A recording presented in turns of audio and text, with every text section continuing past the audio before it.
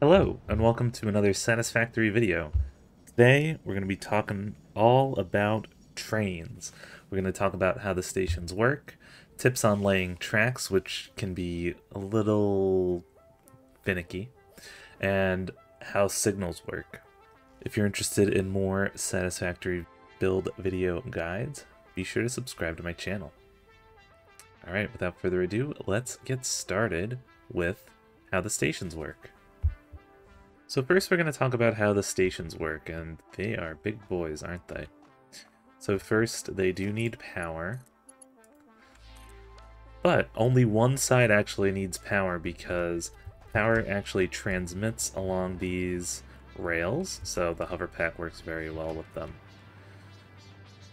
So as you can see, this doesn't have any connections. You can actually transmit power to another portion of your base via the train tracks, so you don't have to lay power poles along your tracks. So each freight platform is going to be able to be set to load or unload. If it's set to load, that means the stuff going in these ports over here will go into the train. And then if I set it to unload over here, so yeah, this is set to unload.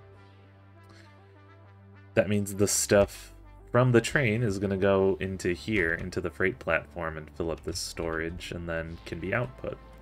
There are 2 inputs and 2 outputs on each platform, so keep that in mind when you're calculating your belt throughputs and all that. Now, how the heck do we add a train? Quite simply, we add a locomotive here. And then you can add a freight car behind. There are also fluid platforms for liquids if you so choose.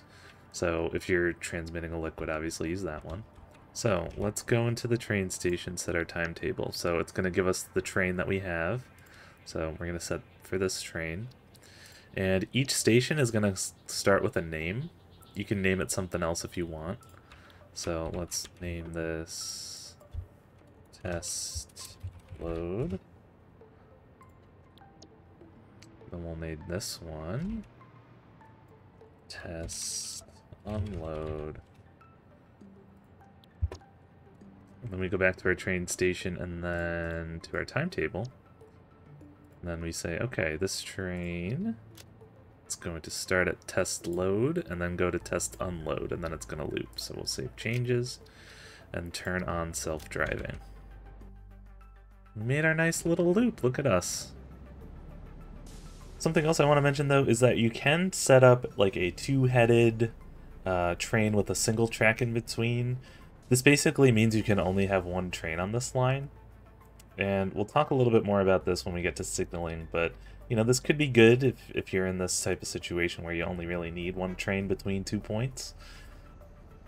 I think generally it's a bit more flexible for you if you're able to set up a 2-way train system, but we'll talk more about that when we get into signaling. Now that we know how stations work, let's talk about how to actually lay the tracks, because it can be a little bit tricky. Alright, so let's talk about the process for laying some tracks. So what I like to do, especially for long sections of track, I like to set like 10 at a time like this. So I go one zoop, and I go from one end to the other end. And this is going to ensure that your tracks stay nice and straight. Now you don't need to put supports, but just because it looks nice, every 10 is also where I set my supports. Oh, am I so lucky? Oh my goodness, I'm so lucky, aren't I? I hope that's not too annoying. Continue this. Yeah, and then I usually use that to just line it up. Comply. And then I'll put, some type of support here. Alright, just zoop it. Bonk. Bonk. Bonk. And then I just repeat the process. Also, what's nice is I usually put hypertubes in between. So I'll put the hypertube on here and then connect it that way. You can also just kind of do it like this, where you go one zoop, like this, and then you go straight. Oh, goodness. This is much easier with the hover pack, but you don't really need the hover pack even. And then you're not wasting materials and concrete if you delete this. You don't have to delete it if you prefer the look. That's usually what I do. Now, let's talk about turns. So, the best way to do a turn is to just go 3 by 3 on foundations. So, here we're at the edge of this foundation. We go 1, 2, 3, 1, 2, 3. And it's going to be good to go. Then you can proceed with your, every 10 and a zoop situation.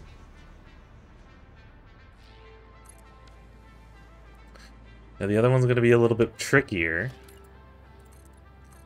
because we want it to start at the same spot. So another good method is to just lay a straight piece first and then connect it later. That way this straight piece is going to remain straight. So the reason I say it's generally better to lay your straight pieces first is if it's not exactly straight, you're going to get into this situation where, oh my gosh, that was actually extra bad.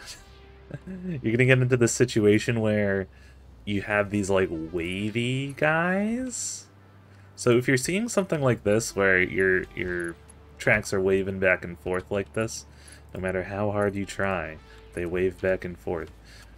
Just go ahead and delete a bunch of section, and then go like 2 foundations away, and lay a straight piece. That way it'll be, straightening itself out on the end, and then you can just connect and have only a little bit of a wave there. And you'll be good to go. And then, your tracks will still be straight and symmetrical. Now let's talk about inclines. So inclines are going to kind of be, similar to laying straight pieces, right? But we're going to be using ramps.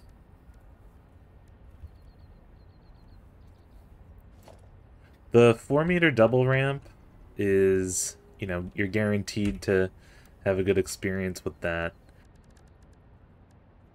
The steeper ramp, you cannot build a rail with just the steep ramps. It's going to be too steep for your train. You can actually build with a combination of 4 and 8 double ramps, but, then you gotta, keep track of all that. So I just like using the 4-meter double ramps. So very similarly, I start here. You might actually want to start a little bit, sooner, because we're gonna enter this situation where it's gonna kind of bend like this in.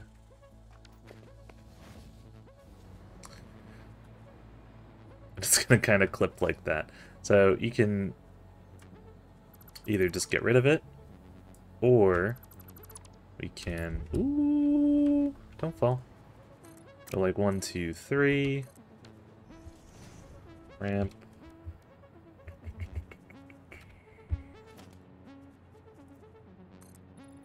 And then go up like this. So it's a bit smoother of an incline. Actually, there's a power pole here I can take. And then to keep it consistent, you just go over like that. And then we have our incline. And again, similar to the curves, if you're coming into a curve and then have this type of incline, you're going to want to make sure that you're laying the straight piece and then connecting it later on. So yeah, that's ramps. Now it is time to talk about signals. This is something that I think a lot of people are struggling with since they added it to the game. It actually used to be where the trains would just clip into one another, so you didn't really have to worry about signals. And I mentioned the two-headed train last a little bit earlier on, and you could actually set up two-way trains and they would just clip into one another. There would be problems though if they like synced up, but this is obviously a lot more realistic, a lot more something to think about, something to solve. So there are two types of signals in the game. So let's go to our codex, or our build menu. And we have first the block signal. So train signals are used to direct the movement of trains, avoid collisions and bottlenecks. Block signals can be placed to create blocks between one another. When a train is occupying such a block, other trains will be unable to enter it. Signals are directional, and trains are unable to move in this direction, so be sure to set up signals in both directions for bi-directional railways. So that's the block signal. It's going to create different blocks where only one train can be in a particular block. If you've ever played Roller Coaster Tycoon, you understand the concept there. We also have the path signals. So they're used to... they're advanced signals, and they're similar to block signals, but instead of occupying the entire block, trains reserve a specific path through and will only enter the block if their path allows them to fully pass through it. So here's an example of a section that I have created, and basically the rule of thumb is going to be, if you have something where multiple paths can be taken, you're going to put a path signal. If you have something where there's only one way through, you're going to put a block signal. And at the end of an intersection, where you have multiple paths coming in together, you're going to put a block signal. Now the reason we want to use path signals over block signals is, if we take this signal here, we're coming along this way. If a train is coming in the opposite direction, we don't need to stop here, right? We don't need to stop here if a train is just coming in this opposite direction. So what the path signal is going to do is it's going to say, oh, this path, this piece of track is going to be clear, so you don't have to worry about going through. See, in that instance, it was like, okay, this piece of track is clear, so that train was able to go. It's going to reserve the portion of the section. So let's take a look at another example here. Here's a typical outpost that I usually make. So we start with a block signal that will, make this into its very own section. Then here we have a path signal because, again, we're splitting off into opposite directions. So what this will prevent is, if there's a train coming this way and a train going straight, this train here will not have to stop if this is only crossing that path. It will stop if it needs to make this left turn, though. Then we have a block signal here to create a little bit of a waiting section just in case something gets clogged up ahead. And then again, over here, we have a path signal because we're, dividing our block into, different paths. Another path signal here, and then into the back of these stations. Ooh, I have a block signal here that I don't need. Now, after the stations, we also need path signals. This is because we're going to have multiple trains coming in to here.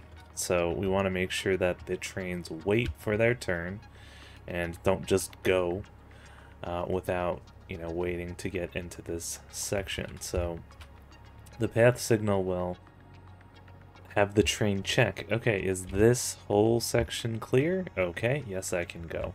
And then we have a block signal at the end to cap it off. So, I hope you found this guide useful. I hope you learned something new or found something helpful.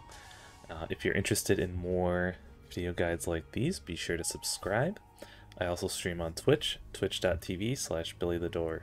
Hope to see you come hang out. And with that, that's all for me. Take care.